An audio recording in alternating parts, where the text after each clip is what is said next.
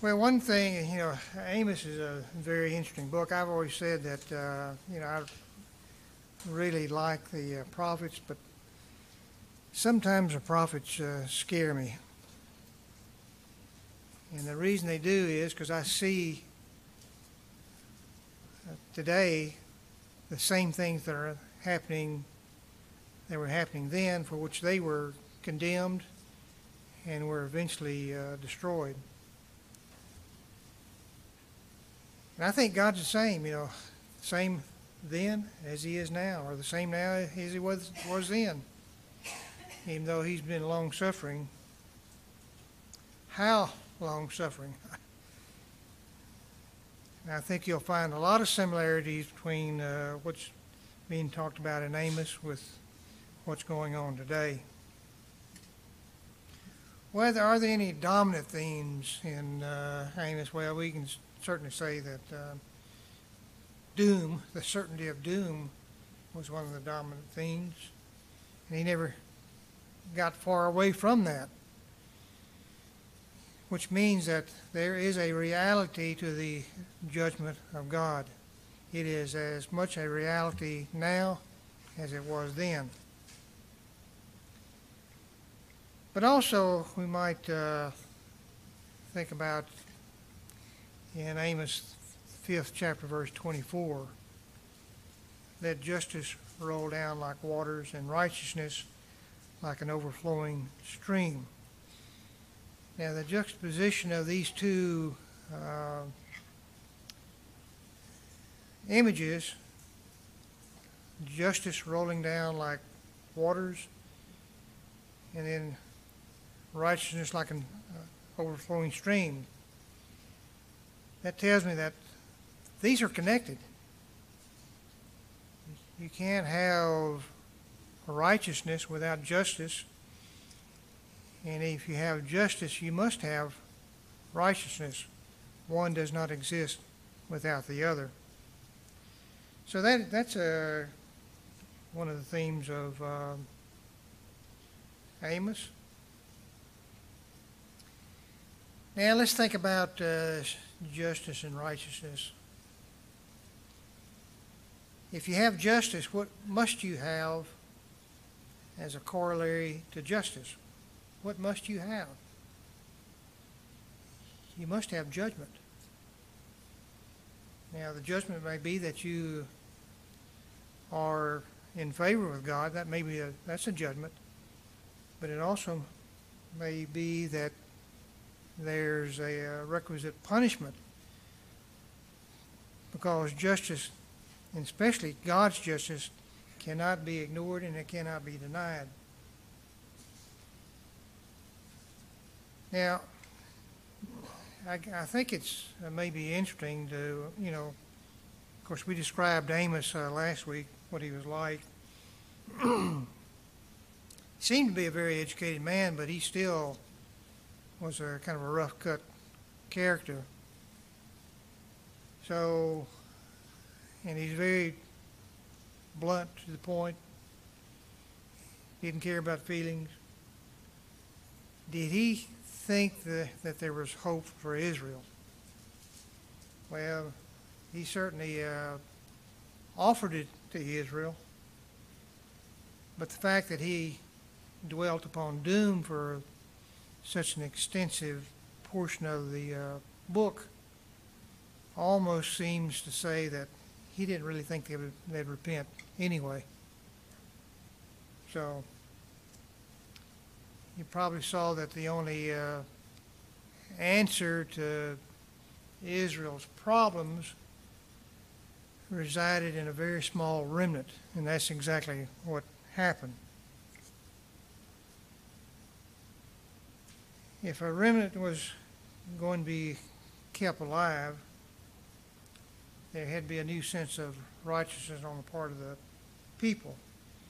And it had to be deeply ingrained into the hearts and minds of these people. And of course, one of the problems of Israel was idolatry. And after the exile, the few that came back, that wasn't a problem anymore. They had other problems, but that was not a problem. Well, there's some other aspects to his teaching that we may not be the dominant theme, but they certainly is one of the major themes. One of the major themes that is brought out in the book of Amos is that the sovereignty of God. He is supreme. Amos saw God as in control of the world. Not only the nation of Israel and Judah, for that matter, but every other nation. Not just the God of Israel, but of the whole world. And that's why he could render judgment on those non-chosen people, if you want to call that. He could render judgment to them also. Amos viewed God as dealing out punishment in accordance with his standard of righteousness. And it didn't matter who it applied to. God has a standard of righteousness. The nations were to be punished impartially in relation to God's standard. He never sets aside his standards. God demanded righteousness. He ruled in righteousness. And he judged in righteousness. And that's the foundation on what all these other teachings in Amos are built around.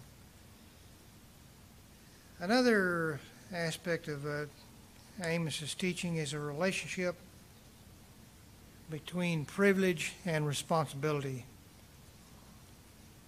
Where there's great privilege, there's great responsibility.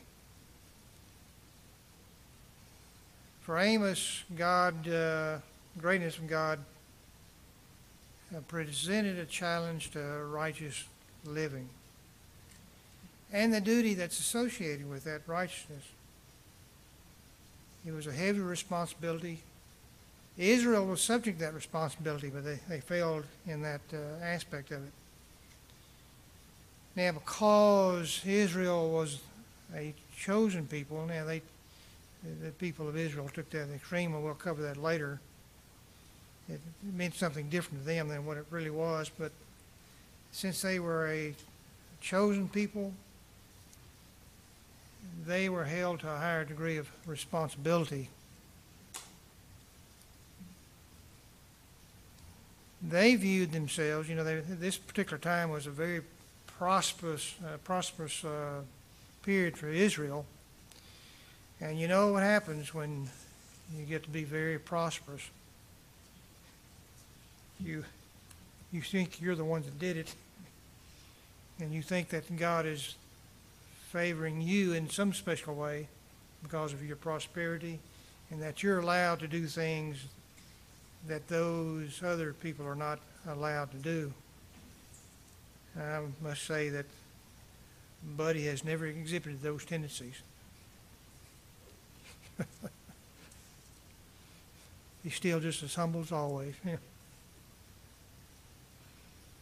Anyway, Amos dispelled that thinking that the people were safe in their affluence. And he called them back to the basic principles of life. Being chosen of God means immeasurably more responsibility. Not distinctive privilege or special exemptions. Another aspect of Amos's teaching was the curse of unconcern.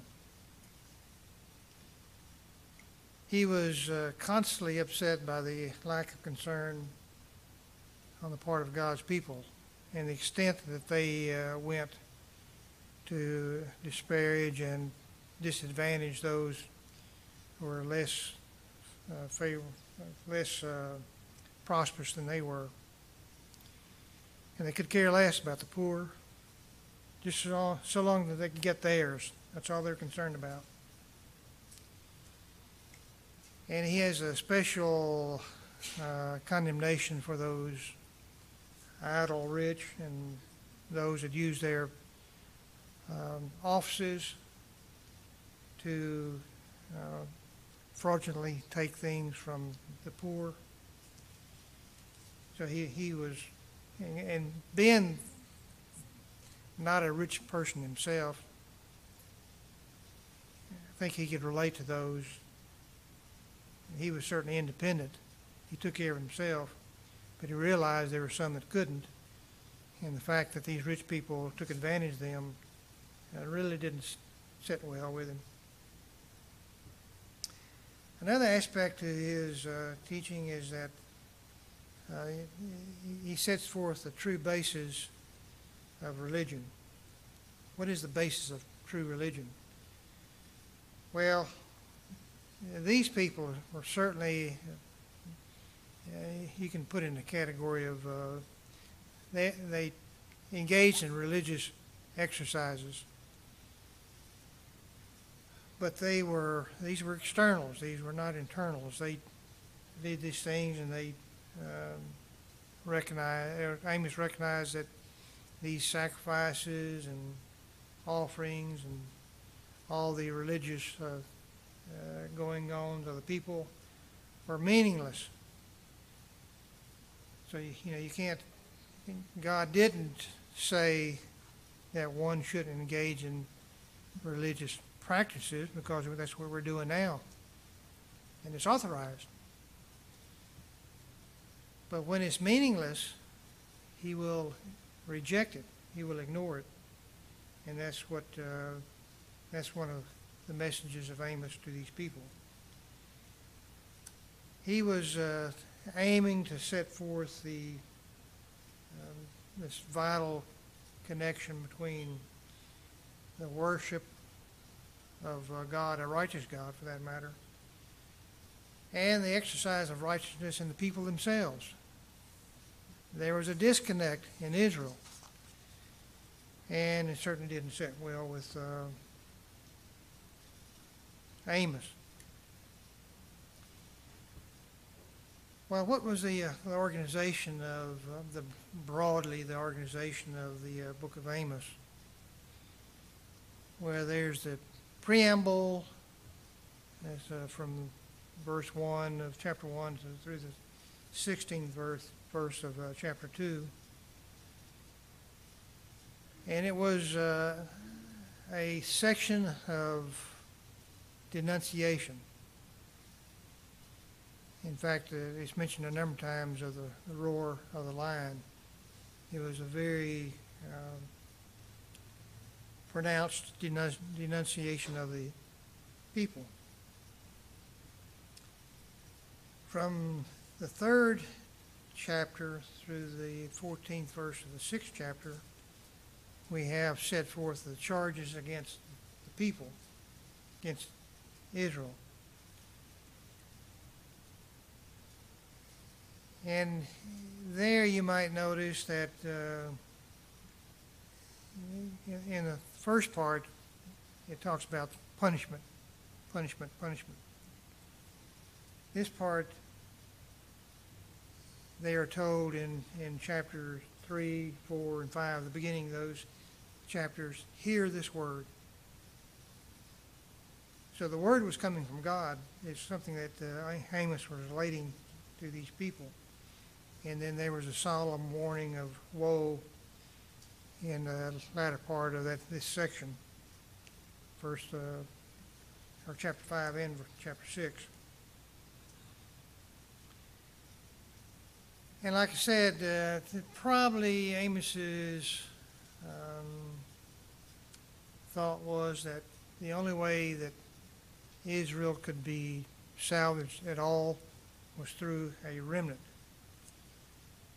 So he closes this particular section with the messages of this verdict of a coming captivity, and is to be administered by a nation raised up for that purpose. Now we know from, I think it's Hosea, that nation was Assyria. At this particular time, Assyria was not very strong. but they did rise up, and Israel was eventually taken into exile by Syria. And this was a devastating blow to a people that thought they were the privileged ones of God, that the only way that they could worship God was, of course, for them was in Bethel. That's the only place that they could actually approach God. And then when they're taken off into a heathen nation, it had to be very devastating for them. But Amos saw that was the only way that you're going to salvage any remnant of this nation of Israel. Third section of the book deals with the visions from the 7th chapter on to the 10th verse of the 9th chapter. And there are 5 visions that are set forth there. And these visions emphasize the certainty of doom. The first 2 are drawn from nature. They picture disasters as illustrative of Israel's punishment. The third deals with plumb line. Fourth is drawn from the marketplace, about the figs, summer fruit. And the fifth centers on a religious scene, and it depicts the hopelessness of escape from God's punishment. As an interlude in this section, we have the historical episode of Amos's encounter with Amaziah at Bethel. But the section does close with a ray of hope that the captivity may prove to be one of discipline rather than one of utter doom.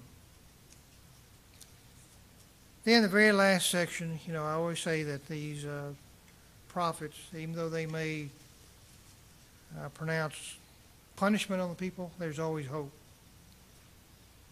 So the very last section, verses 11 through 15 of chapter 9, there's a hope offered there for a new day. And if you think about it, this hope, this restoration is the only logical conclusion which can complete this process of punishment.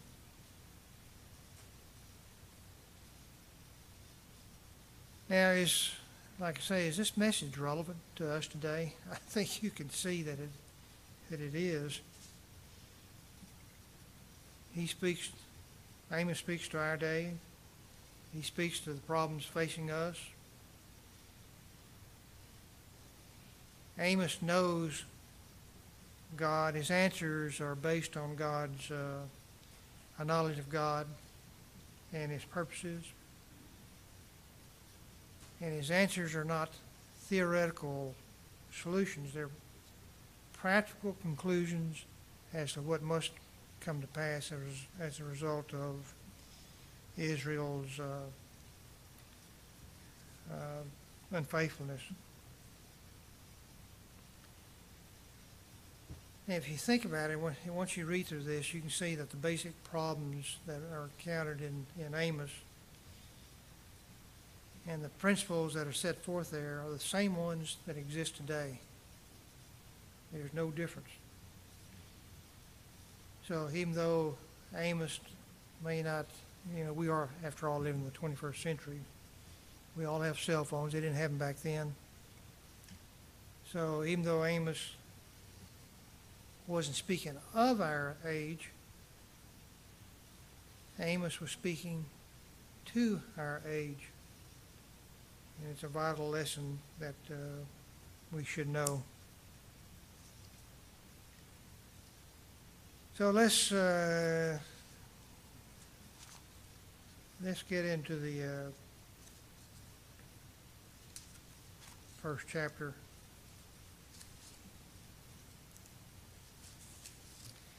Now keep in mind that Amos, he has sheep, maybe very valuable wool coming from the sheep. He may have been moderately well off. I don't really know. He seems to have been traveled around. You look at the writing and the imagery that's set forth here in Amos, that he seemed to be an educated man. You may say, well, the Holy Spirit was the one that responsible for the words. Well, yes, but God never overlooked the abilities, the writing style of the person to which the revelation was made. That's why you can have what's called philological arguments for when a piece was written, because the author still used their writing style of the period that they lived in. So he was not a dummy by any means. So now, here you have a sheep herder from Tekoa, which is in Judah, going up to Israel, Bethel most likely,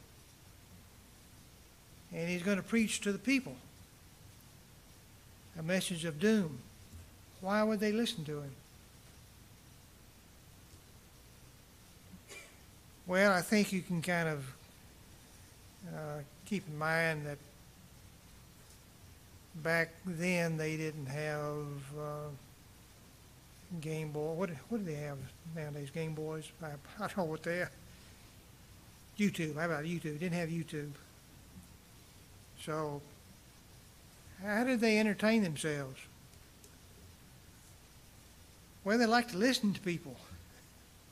Remember Paul and Mars Hill and on the Areopagus, where he told them about the unknown God? They love to hear that stuff.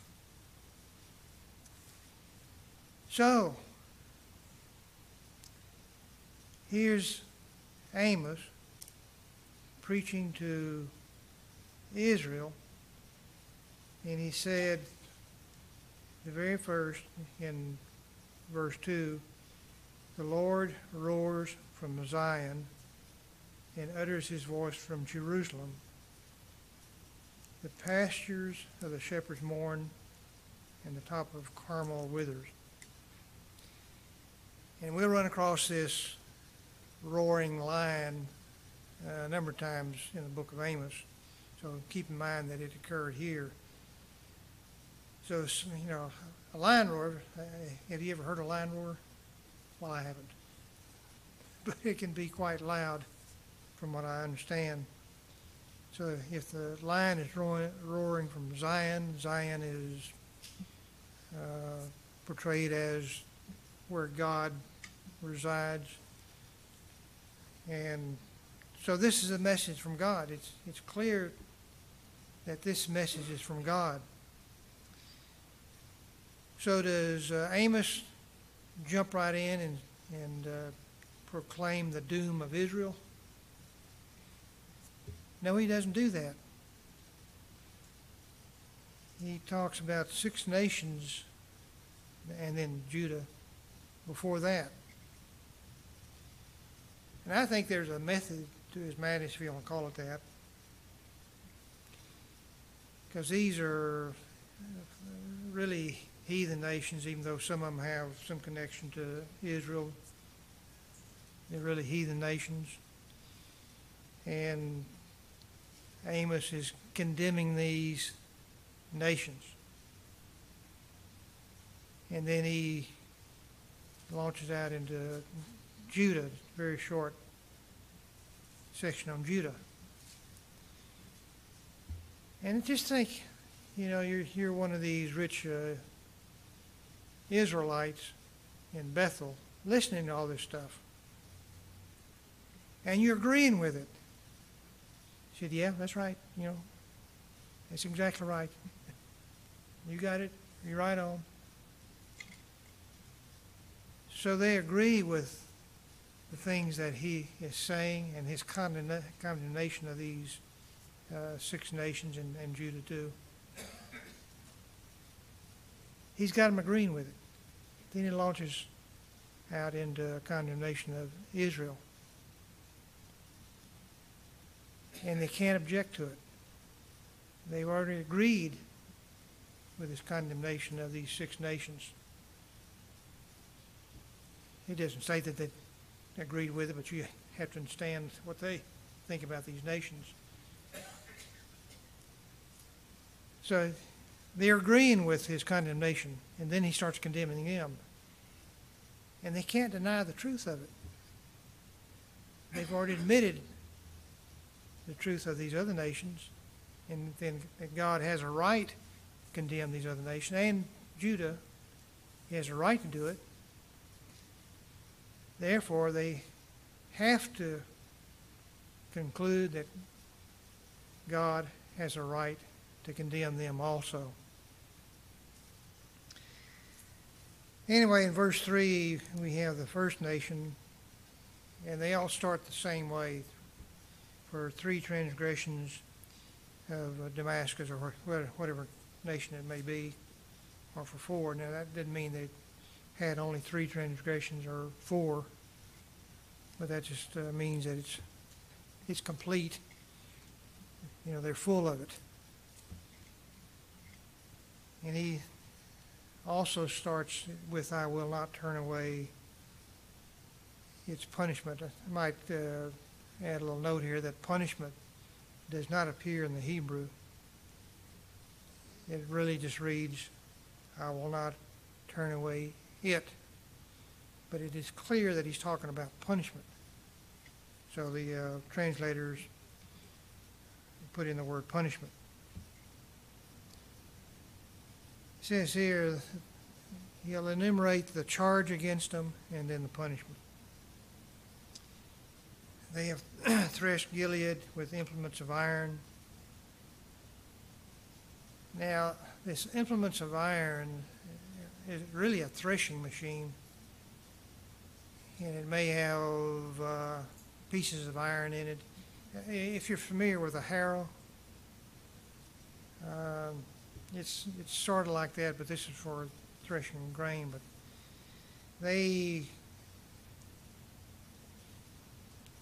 ran over people with this harrow or threshing machine, and that was particularly cruel to do that. So he says, I'm going to send a fire into the house of Hazael. Now, when he talks about sending a fire, he's talking about destroying them. And someone is going to actually destroy them. He's going to devour the palaces. He's going to break the bar of Damascus. I think King James says bar of Damascus, and New King James says the gate bar. You know, these sanctuary places that they had that they could run to in case of danger. They'd lock the gate and have a iron bar there to prevent it from being opened up. That bar is going to be broken, which means some army is going to destroy them. Now, it says the people of Syria shall go captive to Kir. And this all just says that they're going to be destroyed, and eventually Syria was destroyed. And then he says in verse 6, for 3 transgressions of Gaza, and for 4, again the same wording, I will not turn away its punishment. And their charge was that they took captive the whole captivity to deliver them up to Edom. Now, we dealt with Edom in Obadiah. Now, it was not uncommon for a nation that conquered another nation to take people as slaves and sell them and what have you. But there's no indication here that there's been any war or victory over some enemy. They just took a city just to sell the slaves. So they're condemned. Again, it says in verse 7, I'll send a fire upon the wall of Gaza. It will devour its palaces. So again, there's some army, someone that's going to destroy them. And it says down in verse 8, and the remnant of the Philistines shall perish. And they did. You don't hear about Philistines anymore. Palestinians, yes. Philistines, no. They're gone. In verse 9, for 3 transgressions of Tyre, and for 4 I will not turn away its punishment. Same language. Because they delivered up the whole captivity to Edom. Same charge, again, of settling people into captivity. To Edom, no less. And they did not remember the covenant of brotherhood. Now what covenant of brotherhood that was, it could have been, the Tyrians did help David and Solomon in the building programs, and Hiram, you recall the Hiram where he provided workers for Solomon. Maybe that's it. It could be covenants they had with those around about them, and then they took them in captive. But anyway, verse 10, but I will send a fire upon the wall of Tyre. Again, there's some army that's going to destroy Tyre. Now, we know from history that army was the army of Alexander the Great in the 300 some such BC. Alexander the Great built a causeway to the city of Tyre. It's a port city. And they had been able to escape any sort of captivity before that. But he built a causeway to the city. And as soon as he started that, the citizens knew that they were doomed, because Alexander the Great was not going to leave until he had destroyed Tyre, and he did. As I say, we covered Edom before, but it says again in verse 11, for 3 transgressions of Edom, and for 4 I will not turn away its punishment. Same sort of language. Because he pursued his brother with a sword. We covered that in Obadiah, and cast off all pity. His anger tore perpetually. So he's going to send a fire upon Teman. That was a principal city of Edom. And again, this imagery of sending a fire means that some army is going to destroy Edom. And in fact, it was destroyed after, about the 100 AD, something like that. They just completely disappeared. So we'll pick it up again with Ammon, and then Moab, and then Judah. Then we get into the real meat of it, Israel.